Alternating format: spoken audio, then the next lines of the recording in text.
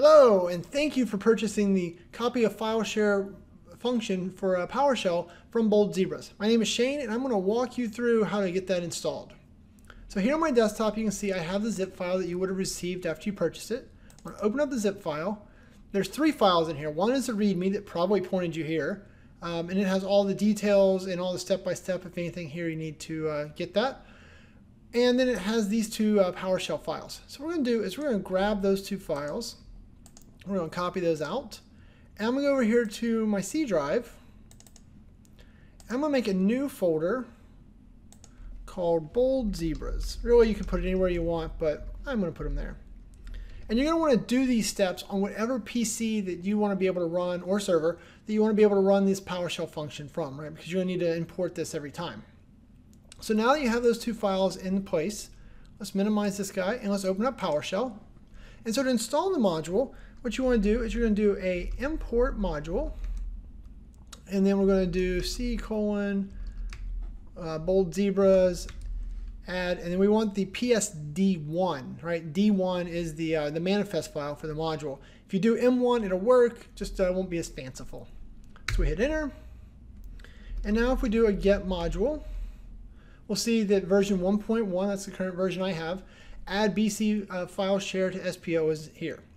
You'll also see they have the SharePoint Patterns and Practices PowerShell module. You're going to need to have that guy installed and at the right version in order for all this to work.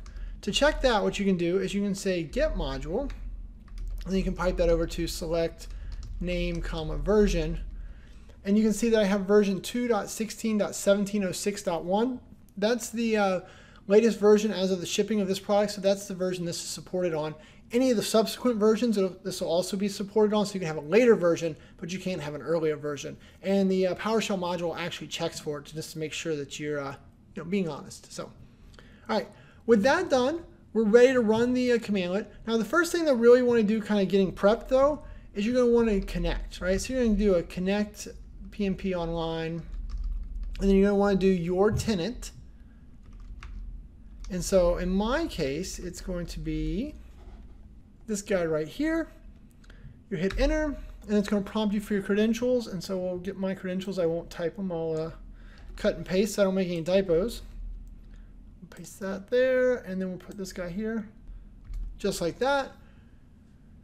And so after a couple of seconds, you should see you are connected, right? If you want to validate, you could do a get PnP site.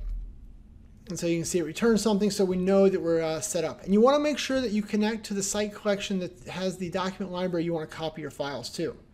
So with all that set, we're ready to go. So now we can clear our screen off. Let's talk a little bit about how you use the commandlet. So what you do is do an add BZFileShare, and then we'll do the version where you do the parameters first. So we'll say add BZFileShare, and then we'll do file share source. And so this can be anything. It can be something in the form of server/share. Okay, that would work. Or it could be in the form of C:\share folder, right? Something like that. That's valid. Or you can even use PowerShell paths. So $, and then I think I named it share. There you go. So something like that. So any of those options will work just fine for you. So whichever one you're most comfortable with in your parameters will work. Next up, document library target. So over here, we'll grab this guy out, copy, minimize, and then we'll paste in. We do trap for all the different iterations of this, so as long as you've got the right thing in there somehow, some way, it's a valid SharePoint URL, we'll extrapolate out what you really meant. Log home, your new logs, I don't know, right? You can put whatever you want. Default owner, so for me, that's 53. Remember, this is any files in the file system that the user doesn't match out there in SharePoint Online, it's going to set this to be 53 in my case, because that's my user called former employee. We talked about it in the previous video that got you here, right? You can use get PnP user, and that'll give you all your users and their ID, and then you can figure out which ID you want, but you need a number here, not a name. All right. Also, speaking of users not matching, it might be worth you running a small test in your own environment.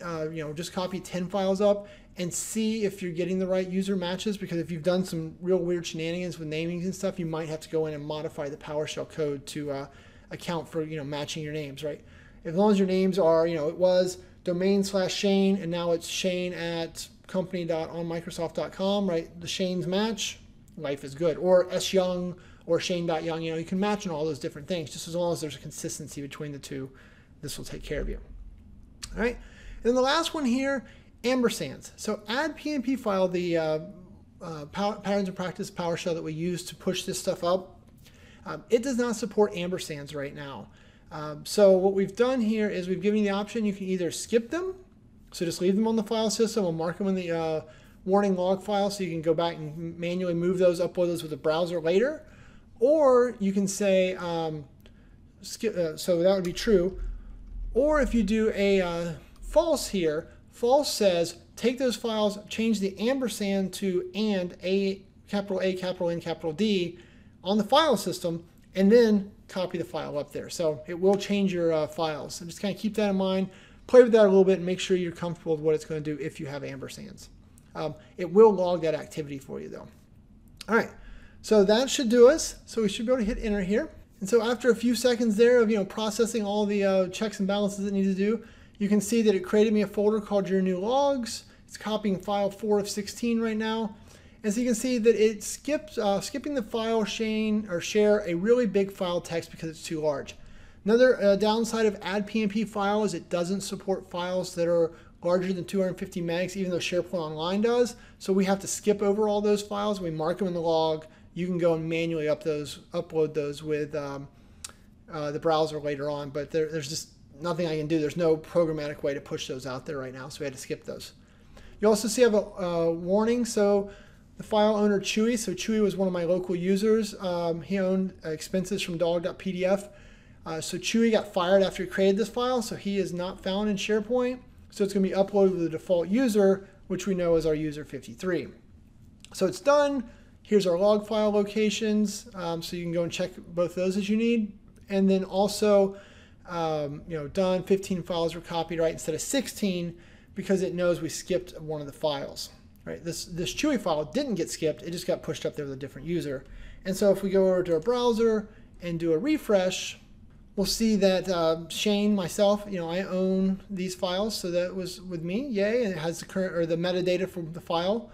And former employee, this is the one that Chewy owned, is the user that we set for that particular one. So pretty cool stuff, right? It's up there, it's great, life is grand. So that's how you can run it with parameters. The other way, let's clear off our screen. The other way that you could do this is you can just type in add BZFileShareToSPO and hit enter. And so now it's just going to prompt you for that same information. What file share would you like to copy? Well, let's go out here. We'll use a different format this time. Same folder, so it'll be the same files. C:\share. Where would you like to create the log files? If I just hit enter, it'll just make them, it'll make a directory there called copy logs and put them there. We'll do that. Where's our document library? Well, let's go delete all this before we do it again, right? Let's say hit that. Oh, hit that. We'll say delete and delete. And while that goes, we'll copy that off. Minimize him. So we'll paste that in. And right, we talked about it can be in different forms, so I'll strip off all that and just do /docs like that. What user ID? And so this time we'll leave that one blank. So we'll just say enter. And then for files with ampersand, easy for me to say, right, you get the type S to skip or U to upload. So slightly different than the true and false above, but just easier from if you're just kind of reading through. So we'll say this time, instead of skipping all the files, we will actually, let's make sure they're still there.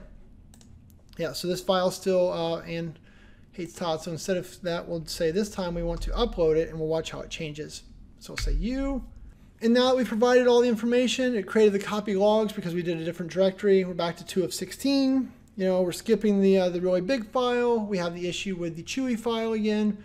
But other than that, it should be smooth sailing.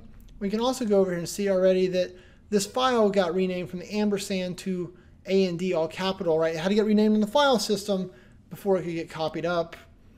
And then if we go over here while we're waiting on that to finish, we could do a refresh and see that the files are starting to pour in. And then notice this time that instead of this being former employee, it's mod administrator, right? So Chewy's not valid. I didn't specify a user to set it as, so it used the user that I was connected to the patterns and practices SharePoint with to get in there. So that's how it works. Awesome. We'll go back over here. We'll minimize this, and so you can see that it's all done.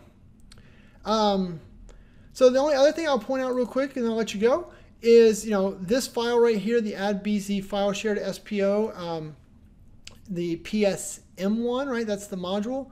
So if we open that with our friend Notepad, or you could open that with the PowerShell ISE. But this is all the PowerShell code. So because this video is publicly available, I'm not going to go through the code with you here, but it's all in there. It's all commented, so you can go in and see how I'm doing things. You can adjust things if you don't like the way I'm doing certain things or the way I'm handling. Maybe I'm logging poorly.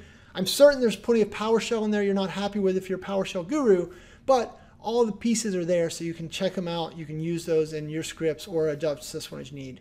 Or if you need help with any of those adjustments, right?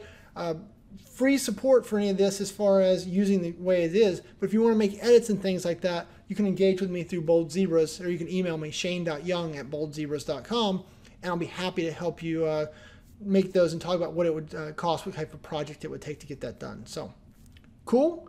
All right, well, I think that's everything you need. So, thanks. Have a great day.